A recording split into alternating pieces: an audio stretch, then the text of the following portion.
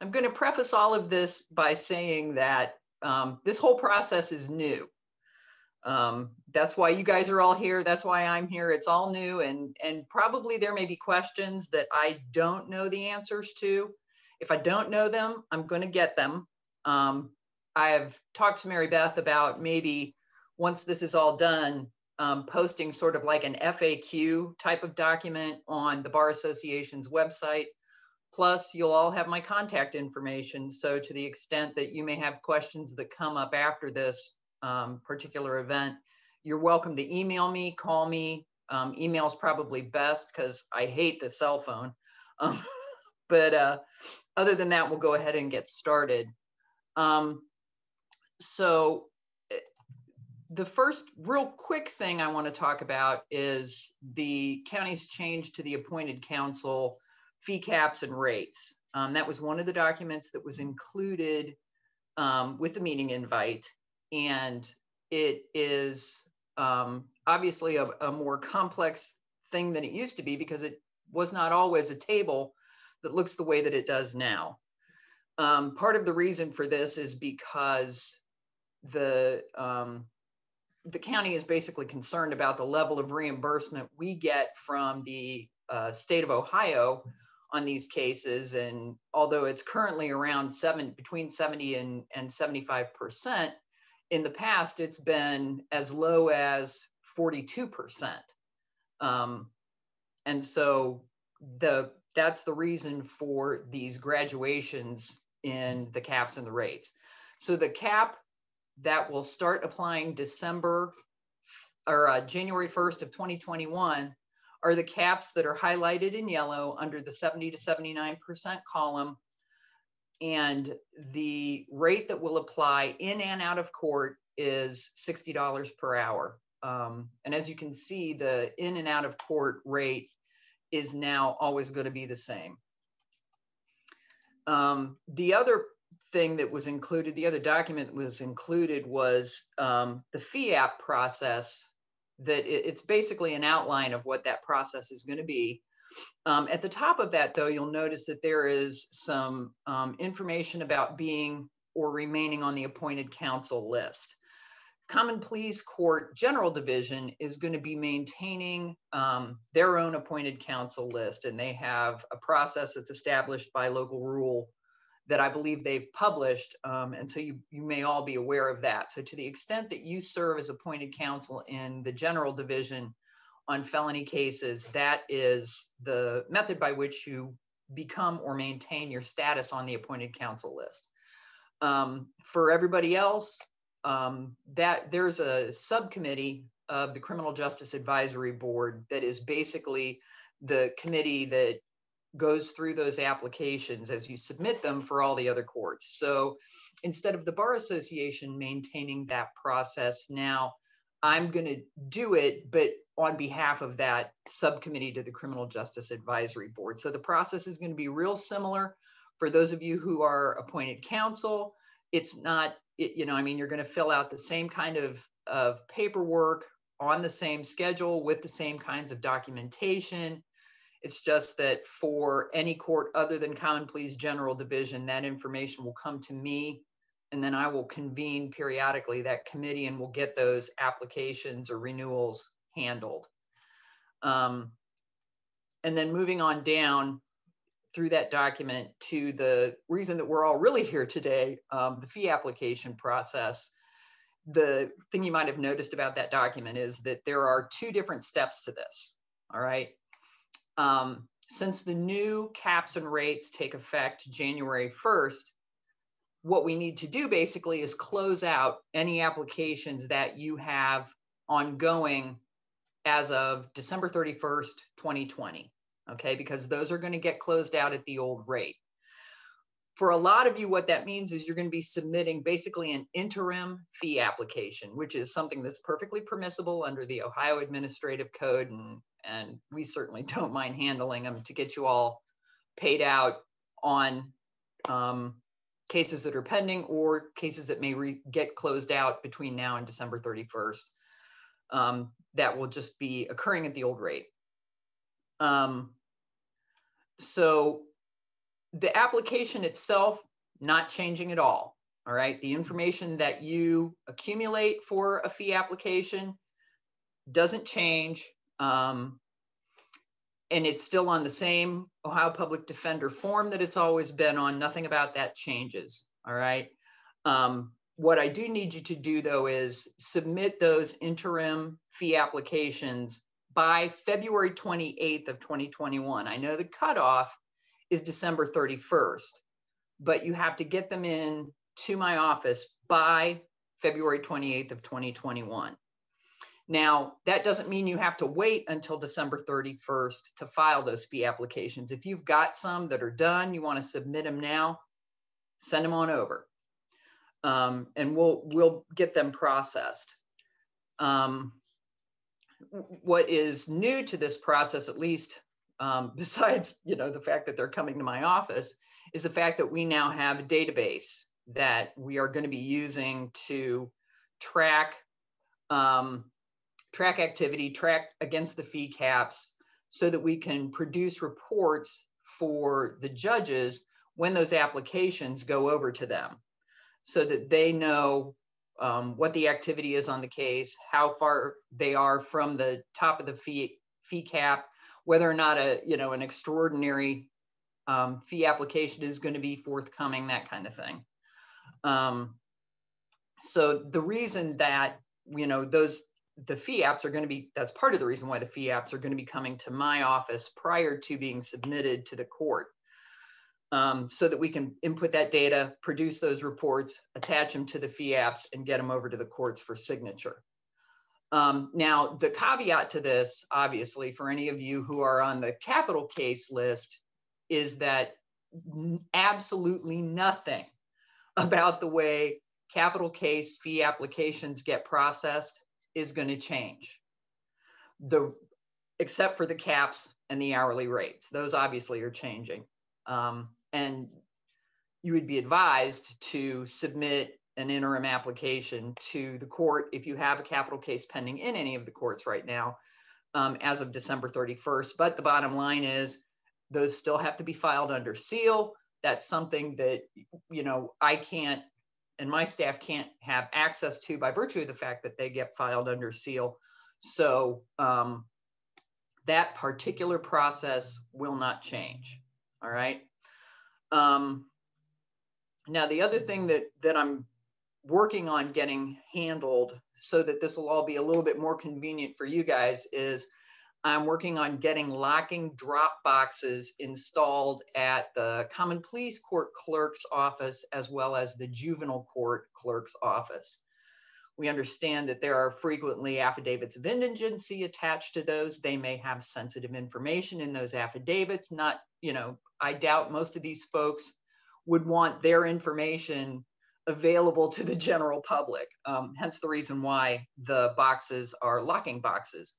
But a member of my staff will retrieve the fee applications from those lock boxes, get them processed, get them over to the court, and then that process will continue as set out here. Until, though, those locking drop boxes have been installed, you just need to get them over to the 8th floor of the Ohio building, which is where my office is. So once we get those applications, we put that data in the database, we take them over to the court, get them signed by the judge. We're going to bring them back. If there's anything that hasn't been filed that needs to be filed with the clerk's office, it'll get filed with the clerk's office by a member of my staff. But then those applications are going to go to the fiscal office for payment. So a lot of what we're doing are steps that the fiscal office used to do, but because they're pretty thin on the ground these days, they don't really have enough staff to process these things timely, which I'm sure causes you all concern when it comes to getting your fees paid. So, and just as a note, the fiscal office would like to move all of this to direct deposit. Currently, the hang up, for lack of a better term, is figuring out exactly how to let you all know once you get a direct deposit in your account, exactly which cases and which fee applications that applies to. So that's obviously not going to be happening soon. At best, it might happen by the end of the first quarter of 2021, but we're not even really sure about that, because clearly we need to be able to report to you all what cases you're getting paid on.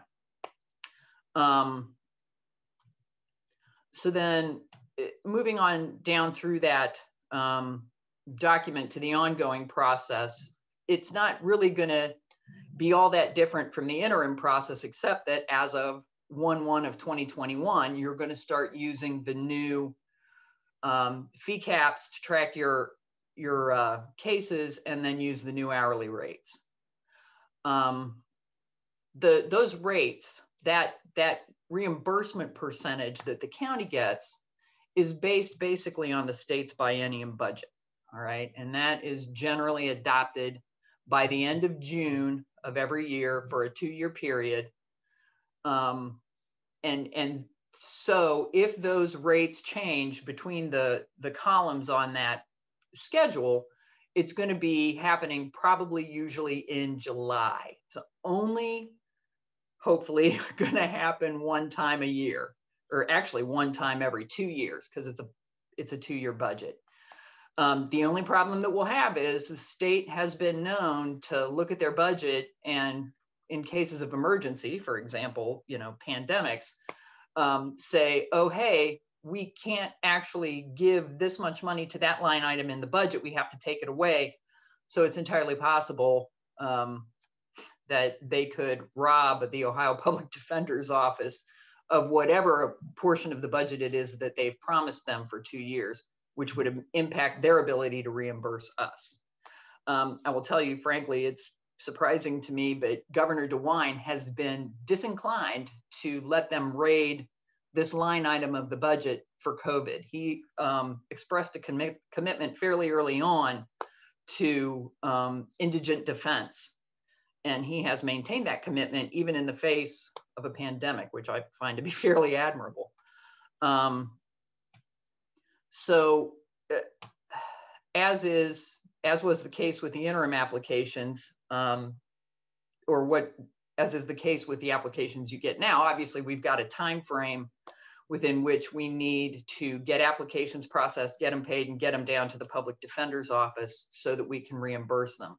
Generally speaking, we are going to be asking you to submit applications within 60 days of the completion of a case, so that we can take generally, hopefully no more than 10 days or so to get all the documentation firmed up, confirmed with you all in case there's something missing, get it over to the court, get everything signed, get anything filed that needs to be filed, and get it back to the fiscal office, all within the 90-day time frame that we have to observe.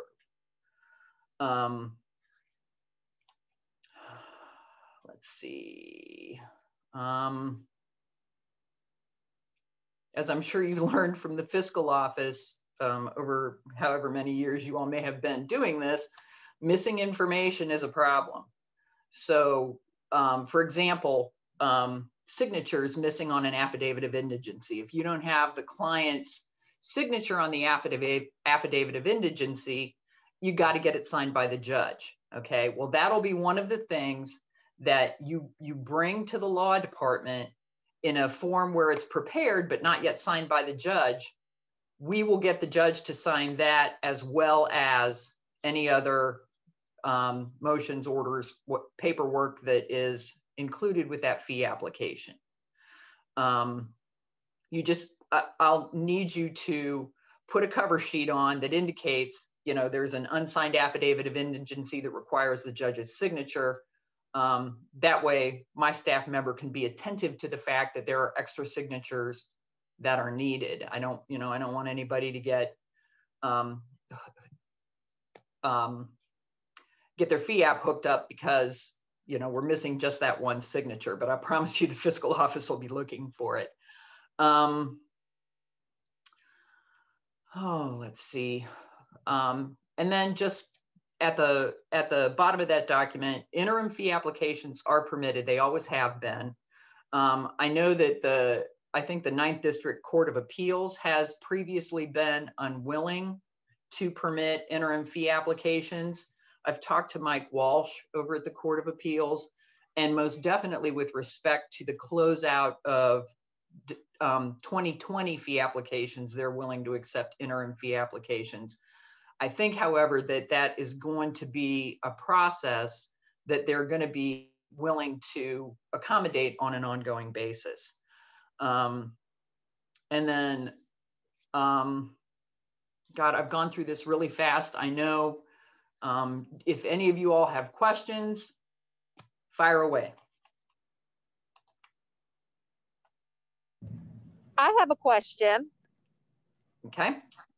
The fee schedule that is provided for the criminal cases, currently the fee schedule is based on whether the case resolves with trial or without trial. Is there a difference for resolution with trial or without trial on the new schedule? No. And I had a second question as well. Mm-hmm. The turnaround time between when we submit our fee applications and when we actually receive the payment, is there an estimate on how long that's going to take? That's a good question. And that's one I'm going to have to get an answer from fiscal on. It's my plan though, as soon as we get those, to get the applications verified. So like if there's any missing data, we'll get that missing data. That's going to involve reaching out directly to the attorney who submitted the fee app. So long as we can get that information quickly, we'll get it over to the court. I would say, this is going to be the sole job of this member of my staff. So, it's not like she's going to have a whole bunch of other stuff to do, and then maybe once a week she'll be processing these fee apps. This is going to be an ongoing daily thing. So I would hope that between getting the app together, getting it over to the court, getting the judge's signature, getting anything filed that has to be filed, I would think that process would take no more than 10 days. So then we'll get all of that over to fiscal. But I'm sure you all have more experience than I do with once fiscal gets it, how quickly it gets paid. Now, of course, they're not going to be doing 2/3 of the process anymore because we're taking care of it. So if it did seem to lag in the past, I'm thinking it will not going forward. And I know that doesn't directly answer the question. I'm sorry, but I'll see what I can't do about getting an estimate. And like I said, we'll include this in a frequently asked questions type document that will get posted to the bar's website. And I had one more as well. I'm sorry. Go ahead.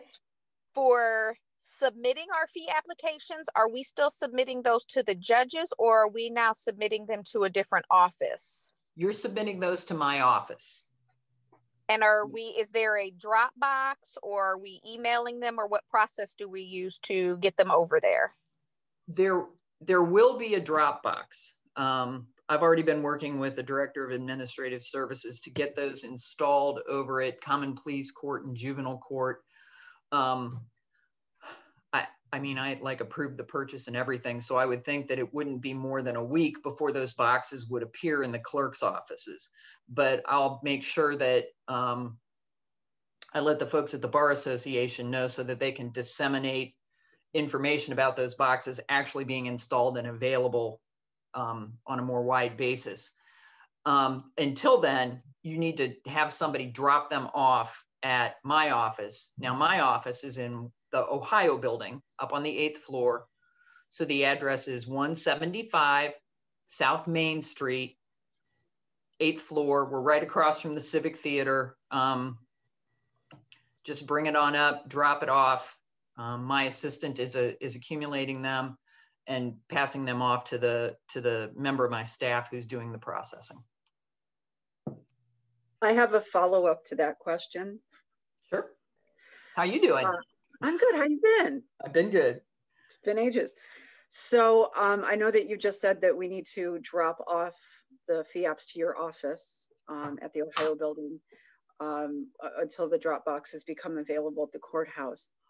Under the current global pandemic situation, will there be a mechanism by which we can submit those FIAPs electronically to your office with the proper documentation? You know, I don't have a problem with that. And that's another thing I need to find out. It seems to me that somebody, and I think it might be the fiscal office, ultimately has to have an original of the application. I know that the public defender's office does not care if they're copies.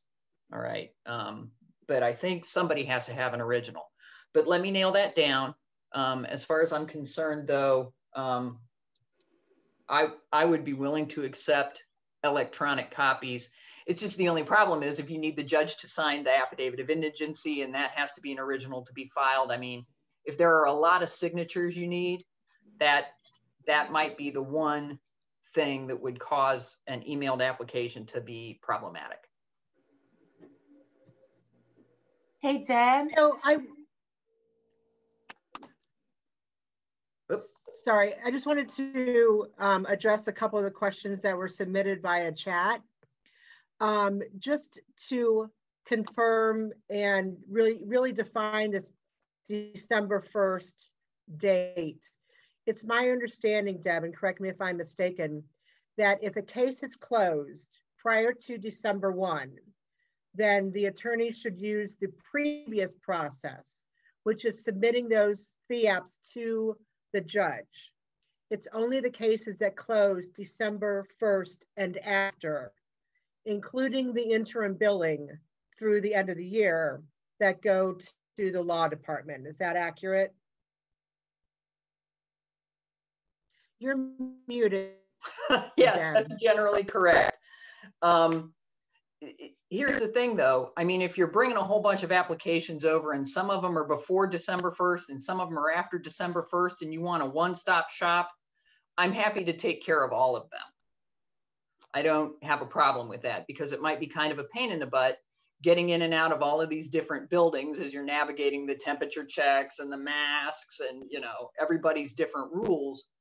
I am perfectly happy to take care of anything that you would submit, even if it's from before December 1st, just to get them processed. Okay, so at this point, all FIAPs can be submitted to you no matter when the case closed by up until cases closing November 30th of 2020, those may be submitted to the presiding judge. Yes. Okay. Another question was with regards to the caps on the fees, specifically for those of us practicing in juvenile court. There's no specific delineation on the schedule that you provided, and it looks as though the cap falls under juvenile other, which is now at $900. The concern is that that cap is now lower than the current existing cap of $1,000. Number one, is that the correct way that we're interpreting this? And number two, because all the other caps were raised, is that something that can be reviewed and perhaps a recommendation for increasing those caps made? I actually got that exact same question a few days ago from an attorney who practices in juvenile court. And I have reached out to the chief of staff so that we can talk about that. So that's something that is going to be reviewed. Okay. One of the other questions presented is about the appointed counsel list. With the law department being in charge now of specifically the juvenile court appointment list, what documentation do you need from us if we are just renewing our place on that list? And is that different than somebody or the information needed to come onto the list? I believe the information necessary for renewing is and it's been a while since we had one of these committee meetings, so I got to be honest, I haven't done this in a while, for lack of a better term. But it seems to me that on the renewals, the information was far less extensive than it is for a new application, or an application that gets filed if you're planning on moving up in the list of felonies, for example, that you're willing to handle. And so I need to sit down with Alan at the Bar Association and get a more thorough set of policies and procedures put in place, better than the simple outline that's there. I know that generally speaking with a renewal, if since you last filed your application, your malpractice insurance might have expired, you'd have to give us a new certificate of your malpractice coverage. If you've changed addresses, you just need to make sure that you update us on what your address is, updated CLEs. That's all I remember even being necessary for a renewal. But then obviously with a new application, it's all of the, all your trial time, all of your CLE that's appropriate to the level that you're looking to, level of felony or that you're looking to represent. I think that the common pleas court judges are still requiring a picture to be submitted or a photo to be submitted, insurance certificate,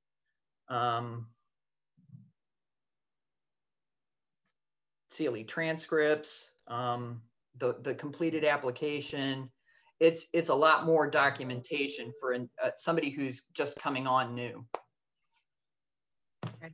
And will that be delineated in the Q&A or the frequently asked questions, or however you're going to be posting it? That's actually probably going to have to be a separate posting once I have a chance to sit down and talk to Alan and actually go, step by step through the procedures that they followed. So that I can get, have it actually in the form of a good coherent document that, can be posted. Okay, but everyone will be given adequate notice as far as what is needed to be submitted? Yes. Okay. Another question, juvenile fee apps require a copy of our appointment letter when we submit them. Will that remain the same going forward in 2021? Yes. Okay. And also juvenile fee applications, if the financial affidavit is in excess of 1 year from the date that they signed it, we need to submit a new application. Does that remain the same? I'll be honest, that was a rule that I wasn't aware of. Rather. Right, I wasn't aware of that. I think it's, but I mean, I suspect it's because court, if I'm not mistaken, and yeah, let me nail that down. Yeah, in juvenile court, there's a local, I believe it's a local rule, and somebody can correct me if I'm wrong, obviously, as far as where it comes from. But if a financial affidavit is dated in excess of a year ago, then we have to acquire a new financial affidavit or have the judge sign a financial affidavit indicating that the party is unavailable, or however we need to submit it. And I believe the juvenile court is the only court that pertains to. And I know that does present some challenges sometimes. Yeah. Yeah, but let me nail that down for certain. And it would kind of make sense because sometimes those juvenile cases tend to pend a lot longer than, some of your less complicated, at least, felony and misdemeanor cases. So. Yeah, it's more often than not that they go in excess of 1 year. Right. I did get a question about municipal court. Do we submit municipal court appointed misdemeanor fee applications to the 8th floor? Oh, that's kind of a hot potato right now. As far as I'm concerned, the answer is yes. But I think if you asked anybody over at municipal court, they would tell you no. Ultimately, however, it's the county that pays them. So, I say yes. And then if there's any, issue with getting something signed by a municipal court judge, I'll take that on. Okay. And it may be the same question or follow-up. Do municipal court judges sign separate from the fiscal office process? I'm not quite sure what that means. Okay, that was submitted by Chris Vanderveer. I'm not sure if that question was already answered in the first question, or Chris, if you want to unmute yourself and clarify. Yep, just real quick. I was thinking in terms of if we took it over, walked it through the municipal court, had the judge sign it, maybe clerk it in at the municipal court, and then take it to the 8th floor for kind of the back end fiscal office process. Oh, okay, I see what you're saying. I would say no, Chris. I think that before you ever take it over to Muni Court, it's still got to come up to the 8th floor, and we'll take care of getting it processed through Muni Court. Does that answer your question? Yeah, it's the money issue, and it's just a question where you guys need to step in. So thank you. Certainly. Okay. This question goes back to the appointment list. At what point do we need to renew our place on the appointment list? Is it something that's going to be addressed at the beginning of every year, or is that to be determined?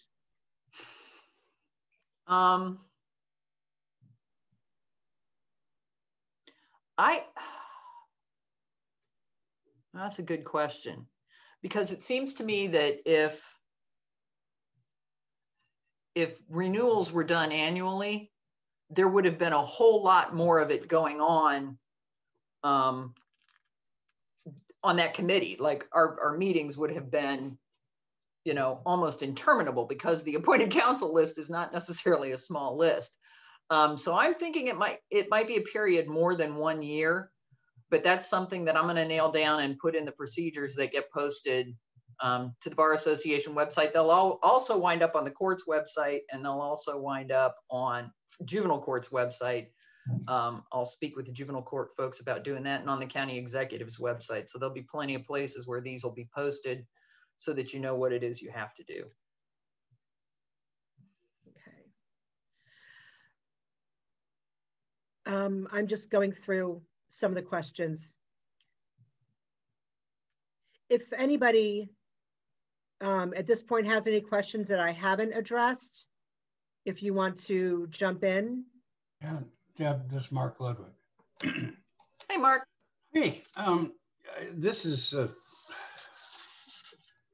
one of my typical silly questions, and it may only reveal my lack of math skills. But as I look at the indigent schedule, for example, a felony 1 says $8,000 in the first column. And that first column seems to imply that the reimbursement rate is 100%. Right. Our that column, means, I'm sorry, go ahead. I was going to say that 100% assumes we're getting reimbursed by the state at a rate of 100%. Correct. So if we had set a felony first degree at $8,000 with a $75 an hour rate, we would get reimbursed at 100%. But since we've set it at $6,400 at 60, we only get reimbursed up to 80%. I'm not crunching all the math numbers, but doesn't that sound like we're getting reimbursed less?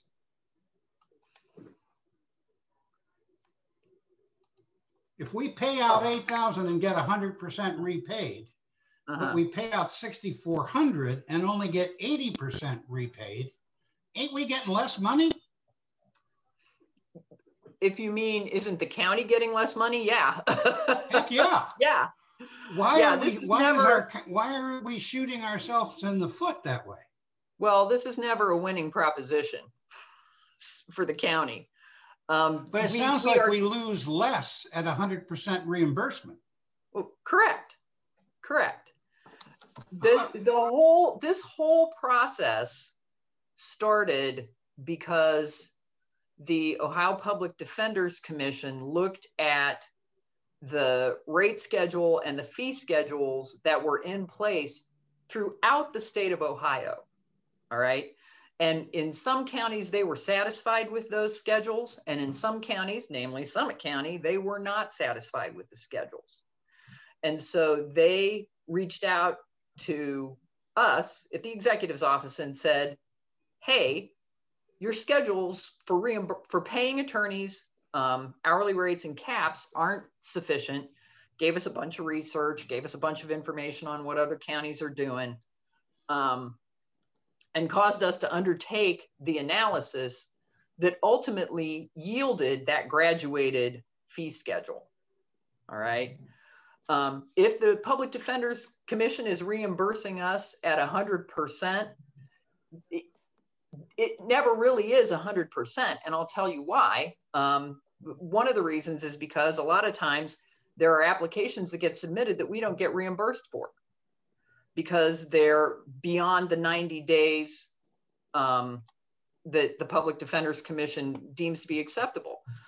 Sometimes they don't get reimbursed because there were extraordinary fees that the Ohio Public Defenders Commission doesn't want to reimburse us for. I mean, there are any number of reasons why we never really would actually get 100%. But at this point, like I said, the governor committed for a 2-year period that we were going to get reimbursed at least 70%. So it's still, I have a follow-up. It's still, but I can call you and talk about it. I don't need to eat up people's time. I'm okay. Sorry. No problem. This is Angelina Jingo. I have a follow-up to that, I guess. So then can we expect that we won't be as readily reimbursed for extraordinary fee requests? If you make an extraordinary fee request and the judge signs the order, we pay the extraordinary fee request. Okay. When I say we don't get reimbursed, I mean Summit County doesn't get reimbursed by the Ohio Public Defenders Commission for the money that we've paid out. So you guys get paid, I mean, unless the judge cuts your, your fee app, which I think is probably a fairly rare occurrence. But what's on your app, it gets paid. And if there's an extraordinary fee, motion and order, it gets paid. Thank you. Yeah, but I'm sorry, Deb, but I understood. Oh, you just muted yourself, Mark.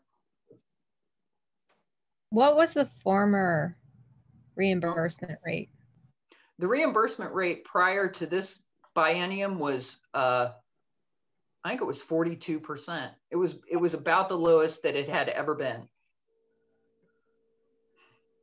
So when I say at 70, yes, and you're paying us at 70. We are paying you at the rate that reflects the fact that we are only getting reimbursed 70% of what we pay out.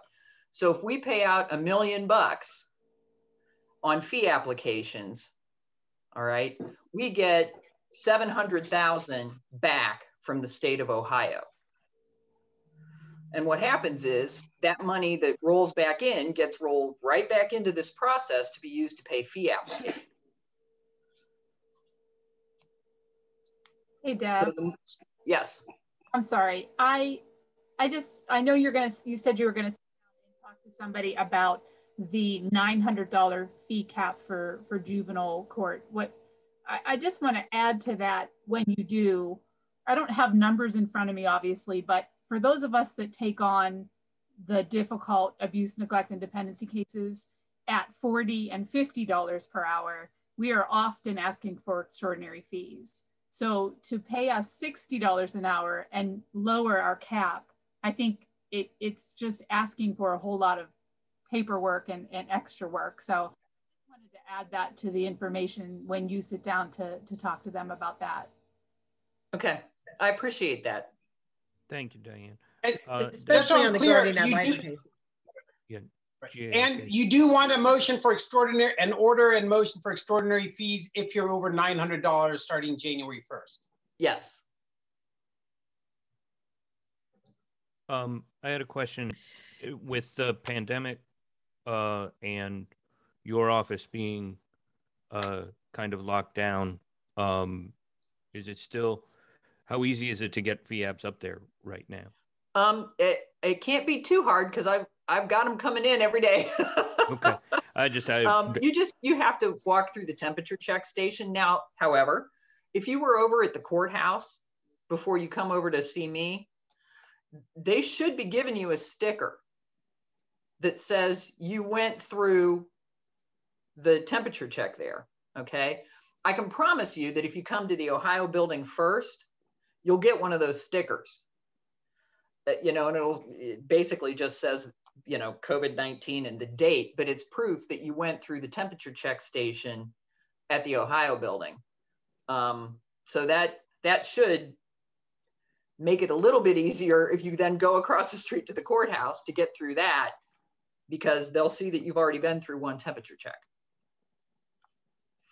But you can get in pretty easily. I mean, we can get in the building. Yeah. But your office, the door is locked. We gotta, if there's nobody there, we gotta call somebody generally, right? Yeah. Yes. So who would we call? There's a phone right by the door, and there's a list of numbers. Quite frankly, generally, if you just knock on the door, somebody answers it, and half the time it's me, because there really aren't too many people up there. But I happen to be generally, except for right now when I have construction going on in my bathroom, I'm there every day. So I have been known to just get up and answer the door. Are we able to mail those FIAPs? Yeah. Oh, yeah. Sorry, can we mail the FIAPs into you? And if so, to whose attention should it be directed? I would direct it to my attention. So using the address before 175 South Main Street, 8th floor, attention Deb Matz, you know, Akron, Ohio, 44308. I had one last question about the $900 cap. Mm-hmm. It appears on the chart that there's a custody section under the domestic relations proceeding. Is that intended to be for the juvenile cases, given that a lot of counties mix those two courts together and we don't? Because there's no court-appointed custody attorneys in domestic court. I want to say that particular line item under domestic relations court has to do with a change in the statute that frankly only applied to Summit County, that put a certain type of custody case into the jurisdiction of domestic relations court as opposed to juvenile court.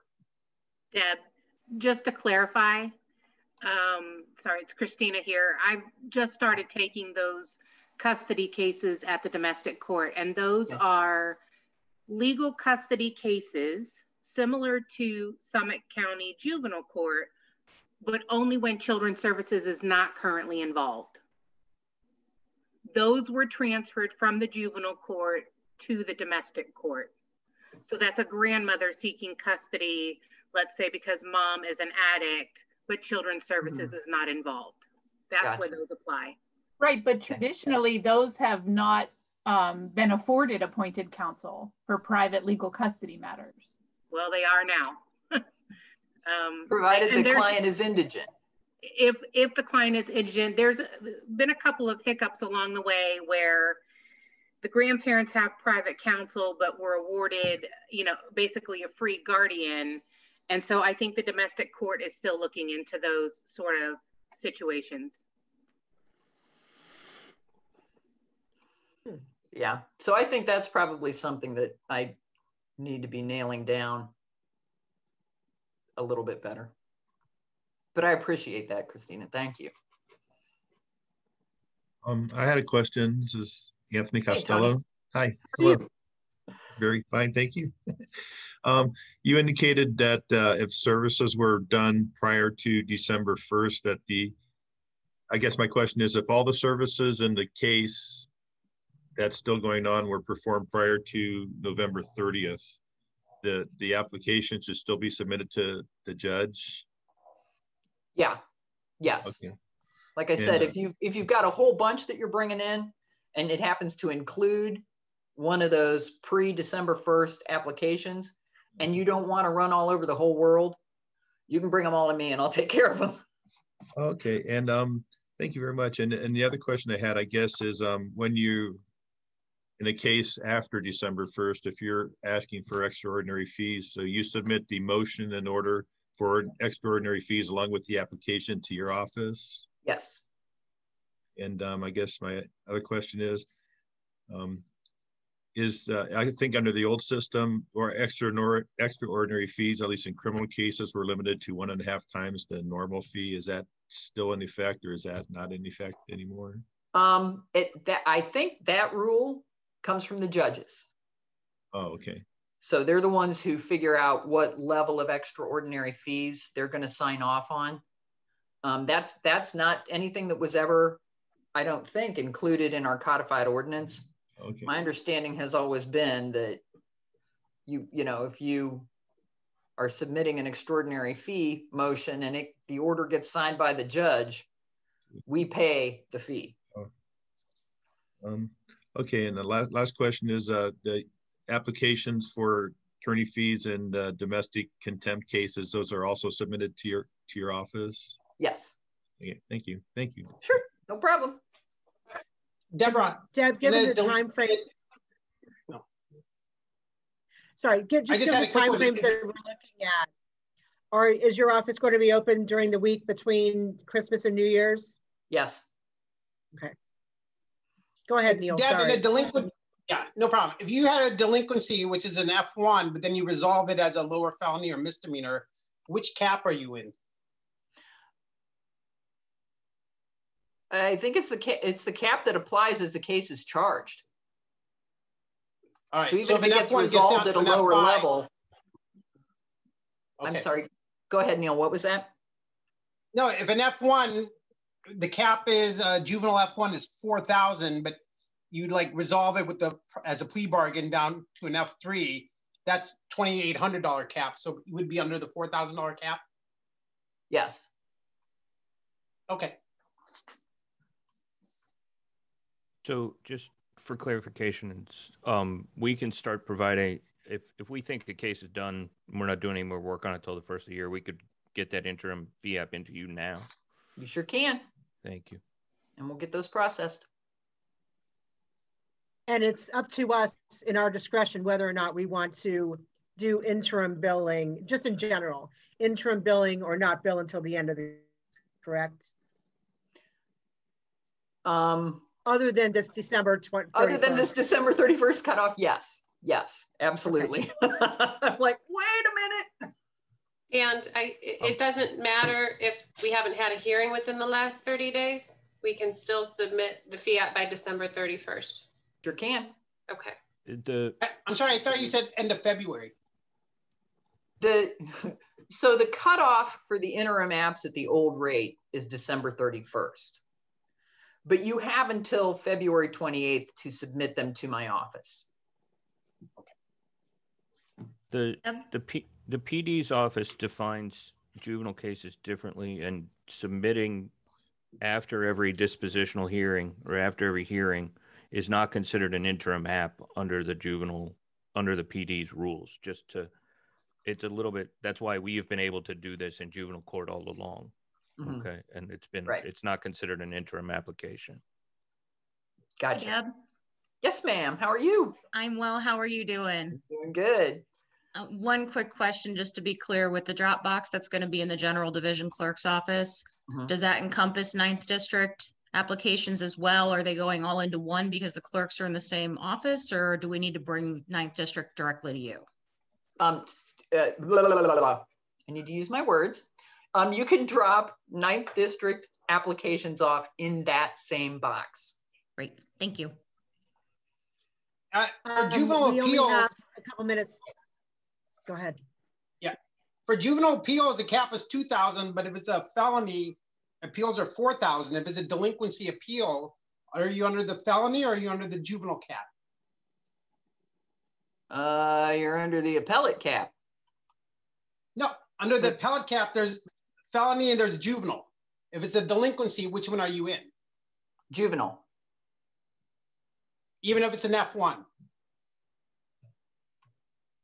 Well, wait a minute.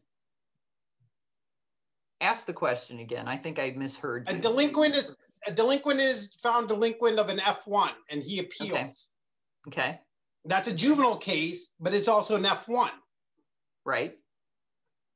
Is it the $2,000 cap or the $4,000 cap?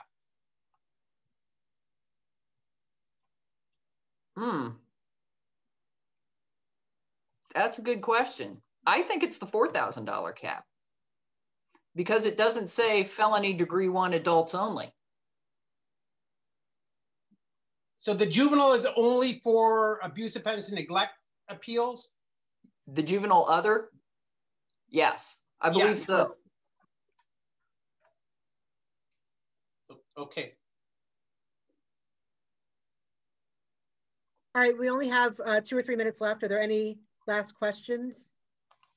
I have one if I can interject here. Sorry, Angeline. Go ahead, Linda.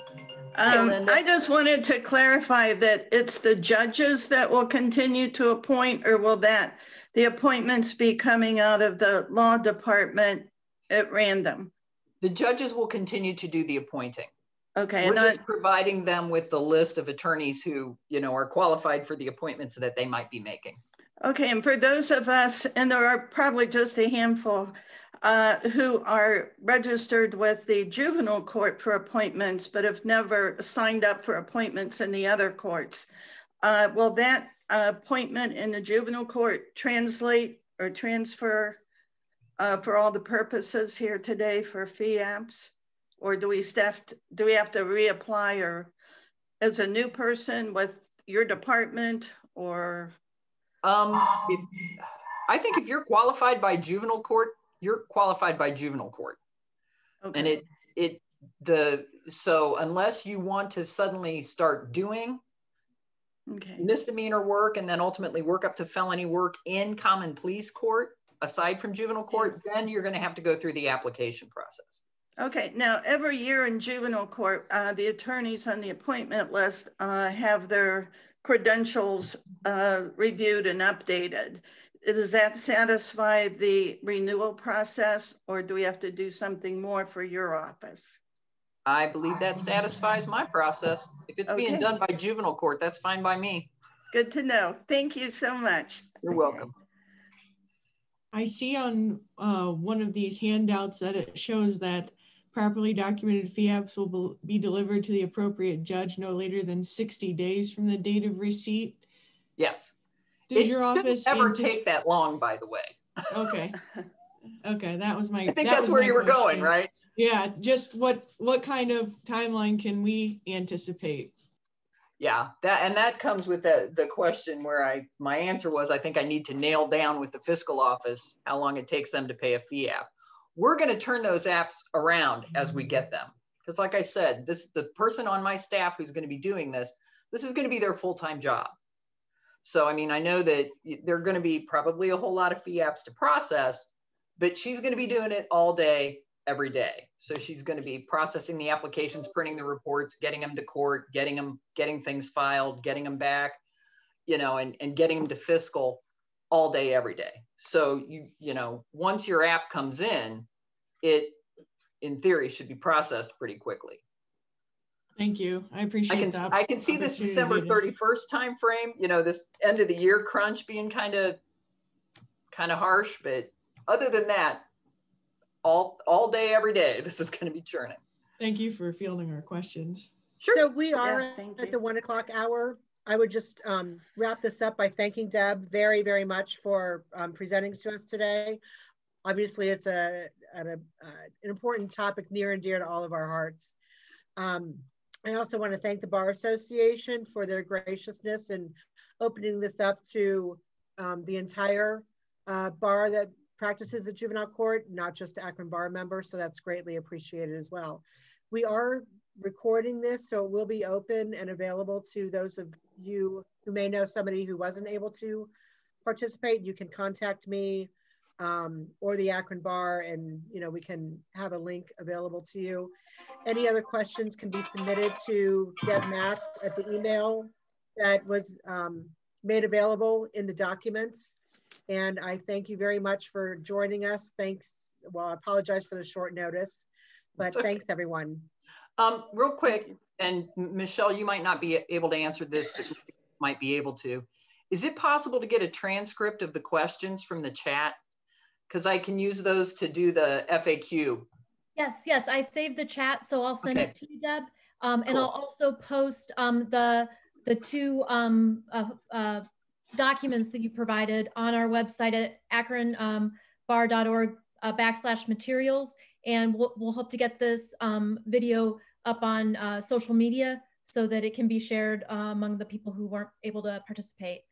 Thank you so much, everybody, for participating, and everybody stay healthy and safe.